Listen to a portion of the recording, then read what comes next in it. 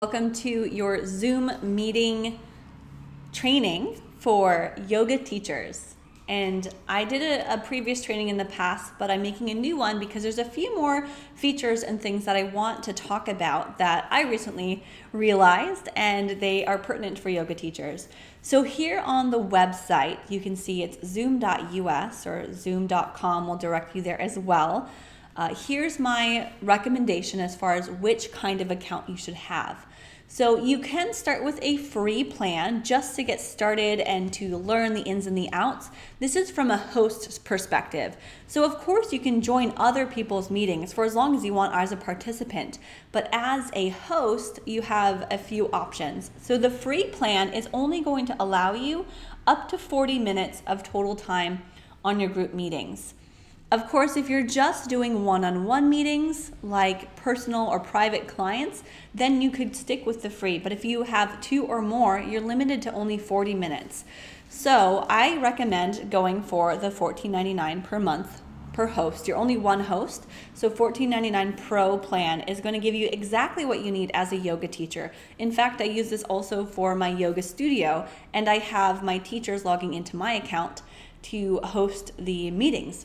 You don't need to worry about business or enterprise or any of that. That's like larger businesses and corporations. But the Pro plan is going to be great for what you need for as a yoga teacher. You can have up to 100 participants. You can have a meeting up to 24 hours, which I don't think that you'll do, but I use this for teacher training, which often is 4 to 5 hours, and there's 10 of us. You can record to the cloud, meaning if someone else, or if you don't have, if you're using your phone or a different device and you don't have space, you can record to Zoom and download them later and share them as well. So you have up to 1 gigabyte of space on that. So Pro is what I'd go with. You can click buy now and go through that process of setting up your account. So I'm going to go into my account right now. Zoom. And this is me. So I've got all my information in there. It's all good. You can actually use the website. I'm using Chrome right now. You can use the website to schedule a meeting, join a meeting. Usually as a host, you want to schedule a meeting more than anything, but I actually like to use my computer app better. So you would download the app or the application, and since I'm on a Mac, it's at the bottom of my screen, and I'm gonna go through all of the things on my app rather than on the computer or on the internet. Of course, yes, you can use the internet, but you will need to download the app if you're going to actually be doing Zoom, so you'll have it anyway. So I'm gonna open that up. So this is what the app looks like on my computer. You can also get it for a mobile device and it looks slightly different. There's more functionality on a computer, and I do recommend using a computer or a laptop if you have one. That's going to give you the most functionality and the ability to change more things. Joining from your phone or using your phone is a great backup if you don't have availability to a computer. So you have a couple options here. You can start a new meeting right away. You can join someone else's meeting as a participant, share your screen, we don't have to worry about, or schedule. And as a yoga teacher, we're probably mostly going to schedule because we want to schedule a class, maybe next week or tomorrow or whenever we're doing a class. So I'm going to hit the schedule button. Actually, I want you to see all of this. So I'm going to move this down a little. At the top, you can also see home, chat, meetings, and contact. So I'm going to hit schedule and schedule a meeting. So we're going to call this yoga class test. And test. And the date right now, it's 4/20 today. So let's just say I want to do this class at 6 p.m. tonight. So I'm going to do a one-off class, and it's going to be 6 to 7. So that's what people would see when they sign up. However, if you want to just use one link for all of your classes, which I also recommend, make this a recurring meeting so the date gets chopped off. I do that for my yoga classes because I don't want to have to deal with sending multiple links to multiple people, multiple days and different classes. So I have one link that I only change on my website, and I make it a recurring meeting. And you'll see that when I get into my meetings, you'll see my Ashes Yoga virtual classes. So if you're just doing one class and you just want one specific link, then choose a date and a time. If you want to use the same link over and over, choose recurring meeting. Generate ID, meeting ID, generate automatically. I say generate automatically. Using your personal meeting ID, it's just generate it automatically. Leave that as it is because it will give you a unique link. Whether or not you require a password is up to you. There's been some Zoom bombing, so it's automatic that this is checked to require a password. I would leave that on actually. You don't actually need your participants to type in a password, but it will make the link to join, the URL to join, a lot longer because the password is included in the link. So I'll show you that too. So require a meeting password, I will leave that checked. You can choose your own password, but it really doesn't matter. So host video, I want that on. I want my participants video on. And for audio, I choose computer audio because I don't really have a lot of people, calling in to join on audio. So I keep it on computer audio so that you don't see all these phone numbers pop up. And again, I can show you the difference there.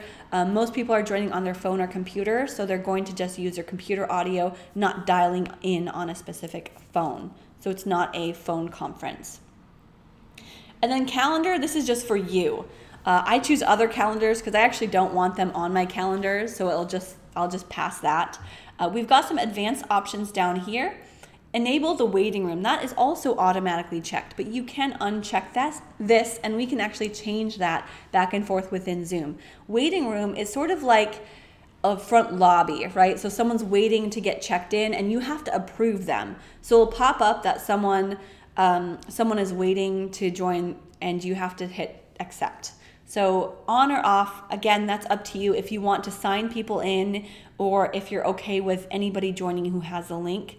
I have it off. I don't mind people joining in middle of class, but I'm not able to accept them once I get started and if I'm not on my computer. So I have it off, but you can turn it on. It creates a safer environment for your class and allows you to check in the people that are joining.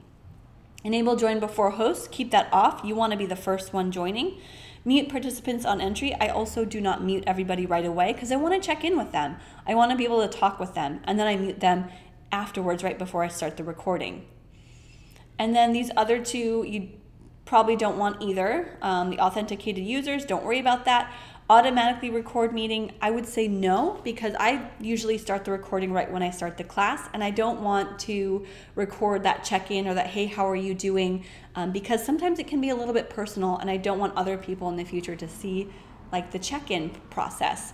So I leave that all off. And then you can hit schedule. So we're gonna schedule this one. Your meeting has been scheduled.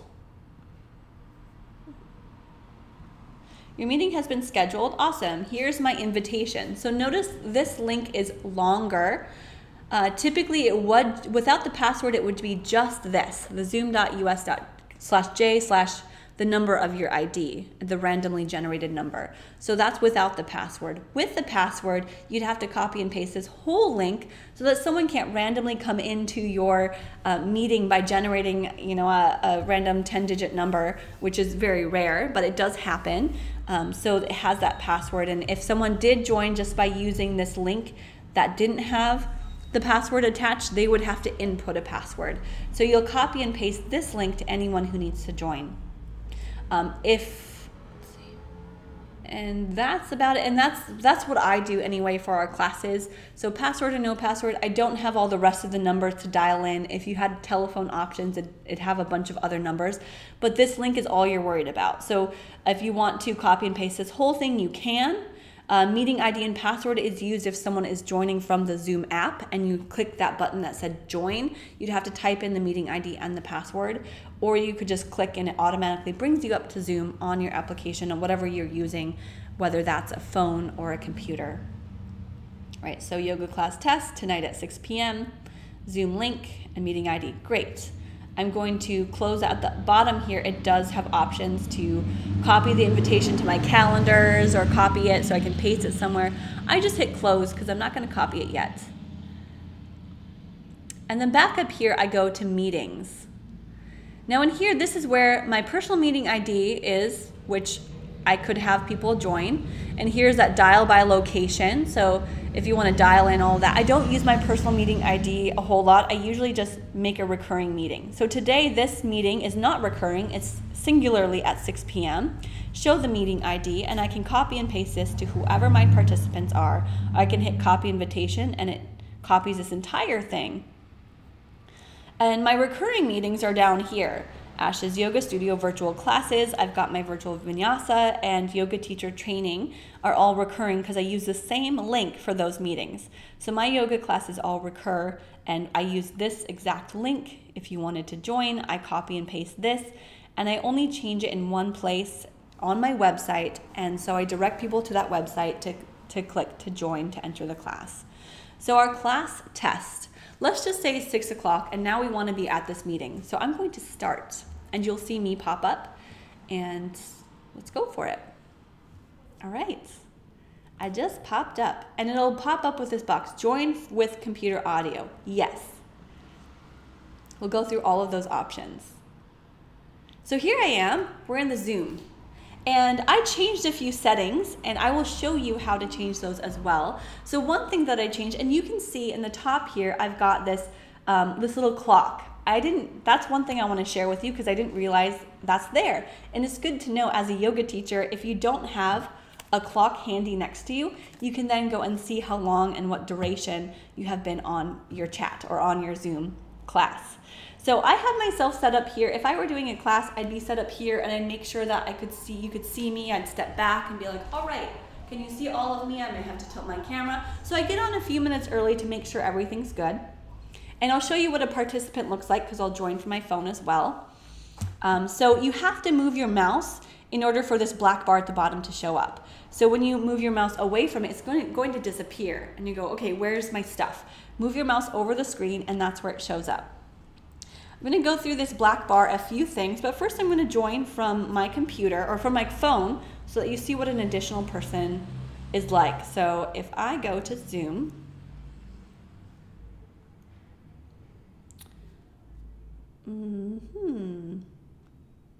join my meeting. What was my meeting?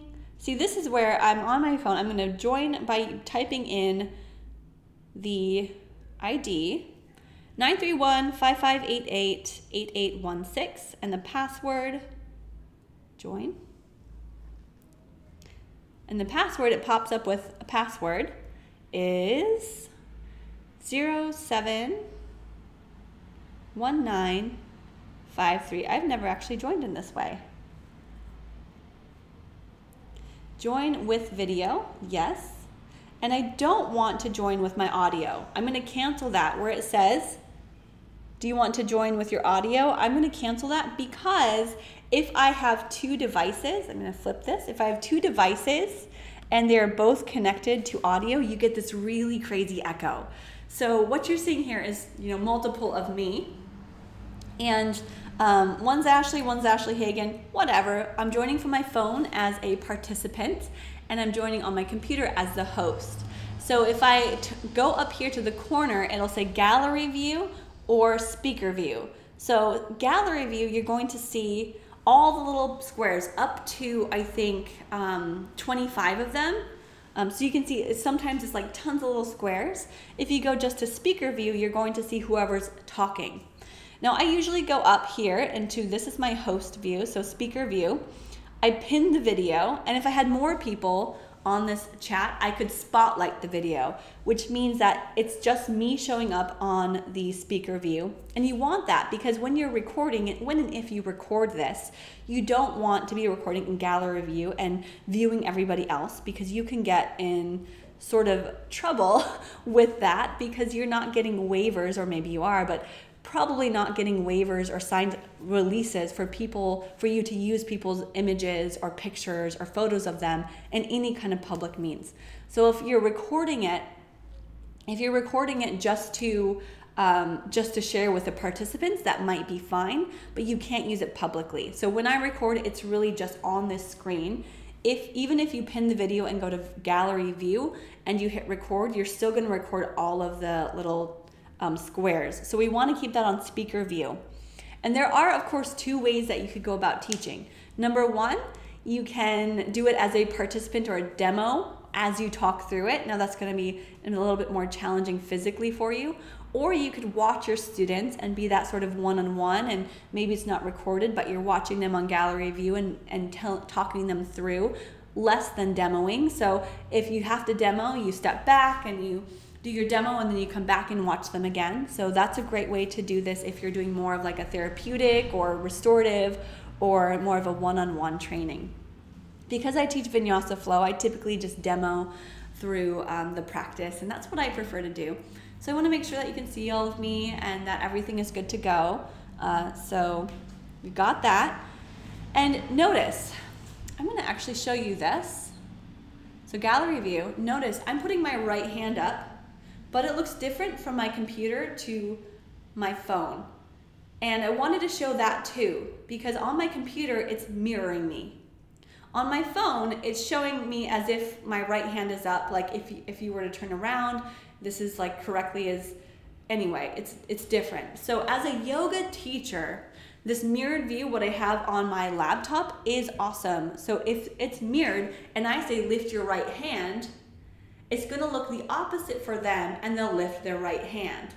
So it's easier for you as a teacher to just use your right and lefts that you have, and they're looking at you. I say lift your left hand, I lift my left hand, and they'll copy because it's mirrored, so it's flip-flopped, right? You can change that though. So if you are used to mirroring, and when you say lift your right arm, you're actually lifting your left arm as you would in front of a yoga class, you would come down here to your video options, go to video settings, and in it you will see some options, these settings. So I have my webcam going. I can choose which camera. So let's actually change that. And I'm a little bit darker. So I'm going to go back to my webcam. You can choose original or widescreen. You can choose, I just enabled my HD. It's typically not enabled. It's a little bit more grainy, but because I think I have pretty good internet, just as I say that, that pops up. I'm going to enable back to HD. If you do not have great internet, don't do HD. If you have lots and lots of participants, HD might not be so good. So don't worry too much about video quality. I just thought I'd try it for today. And here's where you can mirror your video. So this, if I uncheck it, it actually looks like the way it would actually be set up. So if I walk in, the doors to the right, this outside's to the left, this is how the studio actually looks. However, when I mirror it, it's helpful for me to say, use your right hand anyway. So you'll have to play with the difference in that. Touch up my appearance, I'm not gonna do that. I'm not even too concerned because I'm not usually up close. And then you have a couple other settings as well. I did check this as well, spotlight my video. You can hide non-video participants. And then just look through them and see what you would want. And same with general audio, video, just going into these settings. Let's see. Ask me to confirm when I leave a meeting. So when you hit end meeting and it'll say, are you sure you want to end? And you can turn that off. This is what I just checked to show my meeting duration. That shows the time in the upper right corner so you know how long that you've been going. And anything else. So you can play with, do a skin tone reaction. You can play with the dark or the light themes, just your preferences. And then audio also is something to be aware of. So if we cancel out of this,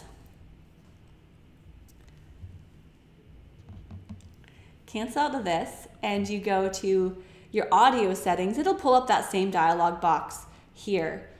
So you can use let's check out different settings.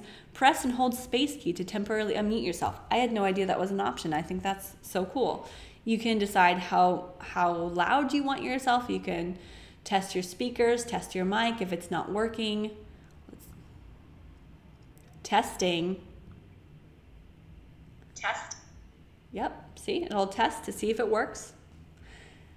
And anything sort of else, just go through these settings and see if there's things that you want to change. I don't know anything specific besides knowing that mirror my video is there for you as an option.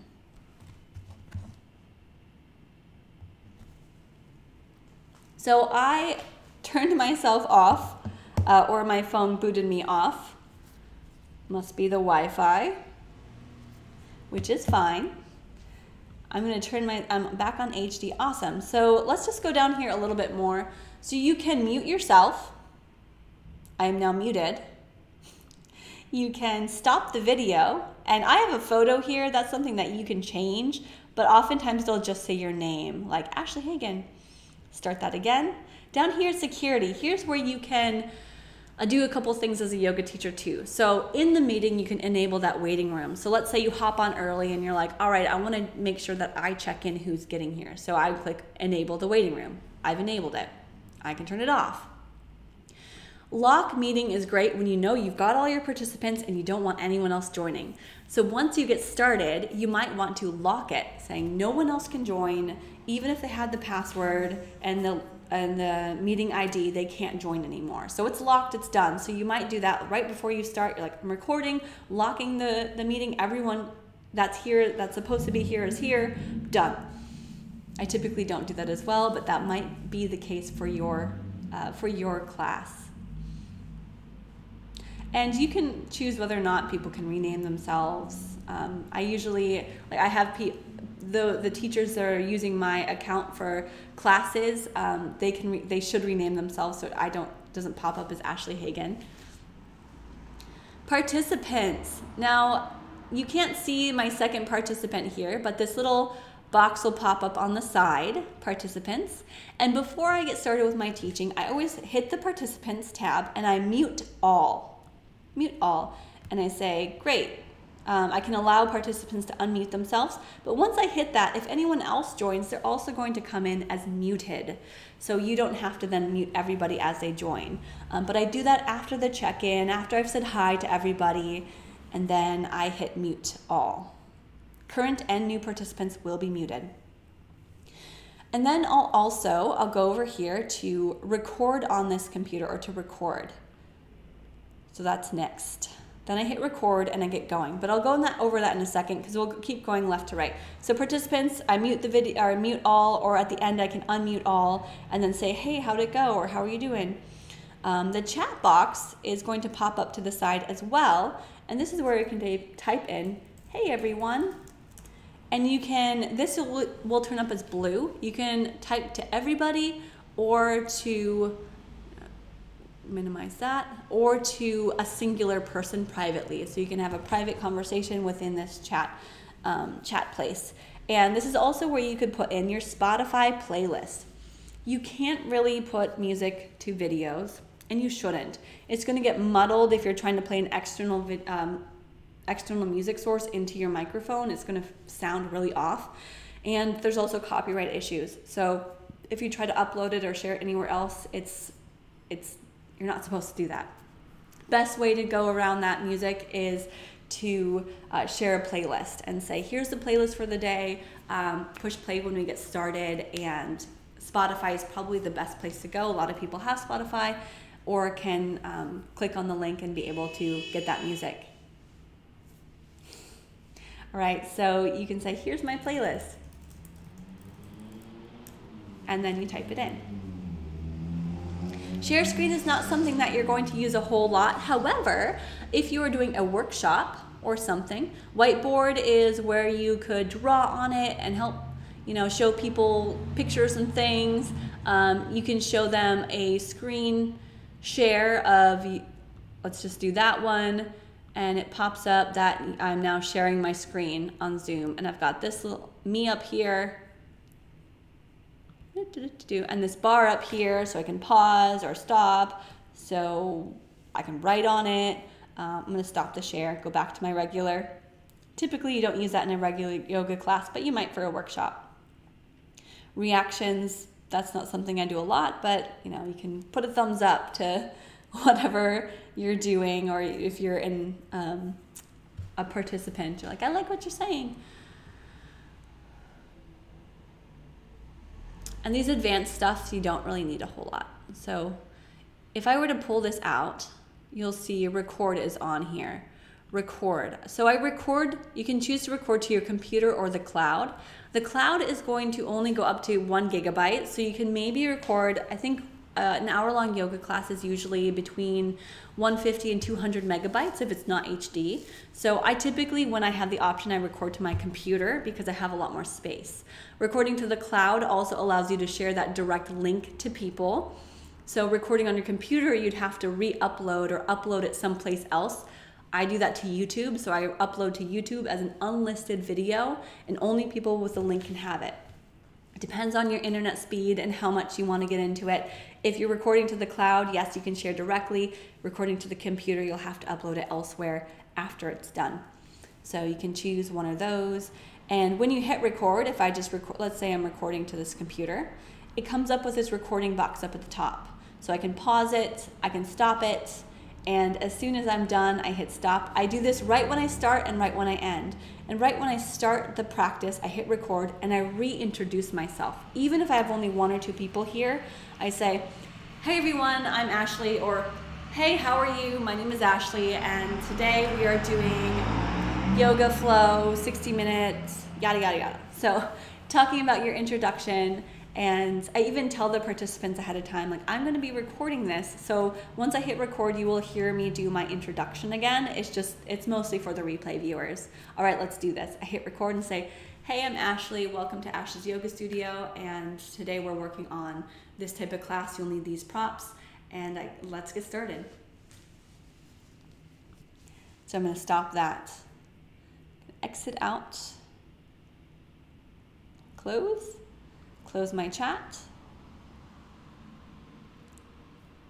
And you can make it full screen, small screen. The downside about just being on speaker view, if you're recording it, is that you can't see anyone else really. You're not looking at them, so it's not going to be as beneficial for the students. But the biggest thing for me as I'm doing these Zoom classes is the accountability. So as I'm teaching, I'm trying to be as safe as possible when I offer modifications and adjustments. And I know a lot of my audience and I know what their struggles are or if they have any injuries. So I'll make sure to mention how to adjust their practice for what they need. And I'm mostly talking to the people that are joining me, but having that recording is nice to have for those who didn't participate or who wasn't able to, or if they are part of my membership site, that's where all the recordings are housed. And that is pretty much Zoom in a nutshell. You can also, I want to join again. Let's see if I can join this again. You can rename yourself. So you can't see, copy this. I'm going to text it to myself because you can easily text things, right? And then join it. Well, it's not working. Oh, here we go. Ashley.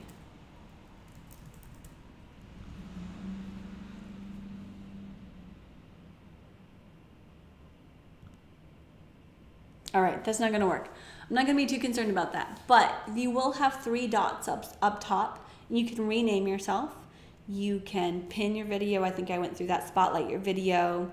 There's a few other things in the little 3 dot section. But what you need to know mostly is that you have to highlight your mouse over your screen in order to see the black bar at the bottom. Check on your audio options, your video options. Make sure your video is set up appropriately. Right now, my computer is sitting up on a bunch of yoga blocks.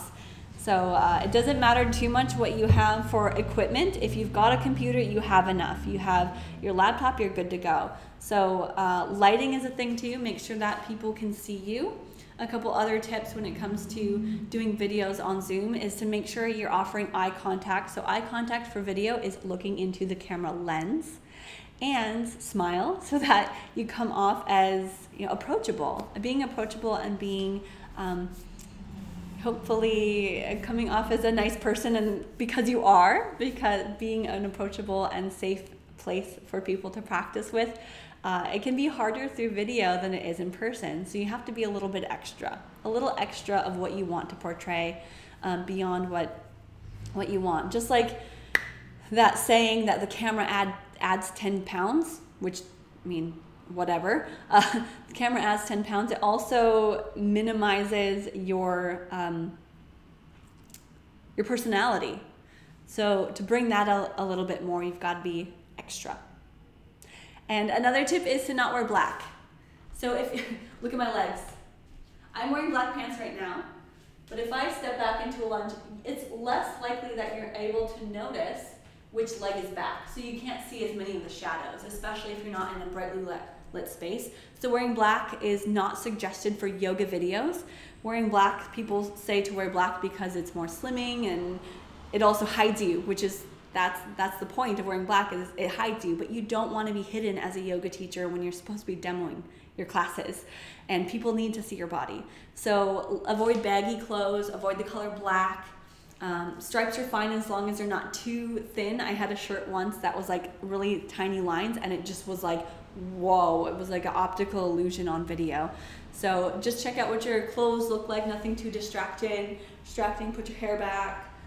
I've got a couple different audio options here, but I don't want to go too much into those because use what you have and work with what you've got before you do, before you upgrade.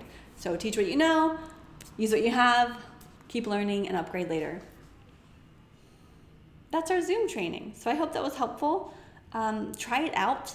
You can always hop on with a phone and a computer and like play around with it, or try it out with one person. Just say, hey, do you want to do a Zoom call with me? I just want to see how this works. And if you wanted to do it by yourself and see how the audio and video quality is, just record yourself through Zoom and then re-listen to it, or listen and look at that playback afterwards to see if the quality is there that you would like, if you need to make adjustments, and if you need to set up anything differently. All right, so Zoom 101 for yoga teachers. It's all about setting up those settings and playing around with it a little bit. Audio settings, video settings, checking out that black bar at the bottom for all of the stuff that you need to know when you're actually in your Zoom meeting. And then I'm gonna hit end meeting. And this is that like dialog box. So I can actually turn this off, but I didn't. I'm going to end, I can leave it, and if I leave it, it'll still continue just without me. But I'm gonna end meeting for all. Boop. And it will show up with a converting meeting recording. This only happens if you record to your computer. On your phone, you're not going to be able to record to your computer. You can record to the cloud, and that converts within the cloud. So this this box will not pop up. And then see, look, there's my recording. Let's check it out. This computer, it comes up with this recording box up at the top. So I can pause it, I can stop it. Great, so that's our Zoom classes. Recorded, it will come up as, it will show you where they're at in your computer or if they're on the cloud. So I like this app on your computer to do that. And that's at the bottom. And if I cancel out of that, cool. I'm back to my internet browser.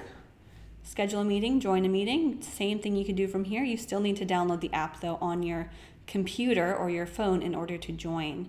So these are the same settings if you wanted to do it from an internet browser.